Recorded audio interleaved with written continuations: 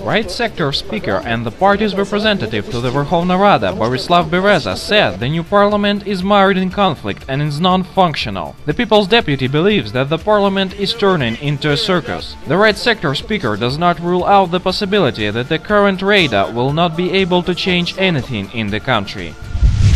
Russian President Vladimir Putin has said Thursday's talks in New Delhi with India's Prime Minister Narendra Modi have been substantive and constructive. During Putin's one-day visit, Russia and India signed a package of 25 joint documents on developing bilateral cooperation, including in the peaceful use of nuclear energy. Also, Russia and India plan to expand payments in national currencies, Putin said. "We agreed to use national currencies more actively in the payments," the Russian president told.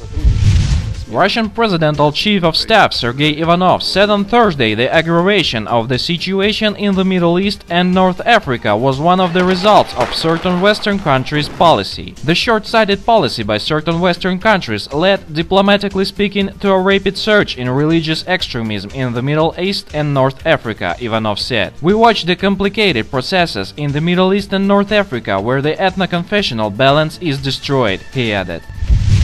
German activists have released a new mobile application that tracks ultranationalist rallies happening in the city. The anti-Nazi app has been devised to help fight against far-right extremists who are gaining ground in Berlin. Berlin has become a hotspot for rising nationalism at a time when Germany has been receiving an increasing number of refugees from the Middle East and Syria. The German capital now regularly seeing nationalist rallies on Mondays, with the last one reportedly gathering several hundred people.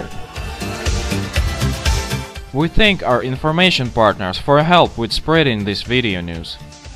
Subscribe to our channel to receive up-to-date information on the situation in Ukraine and current geopolitical events in Europe.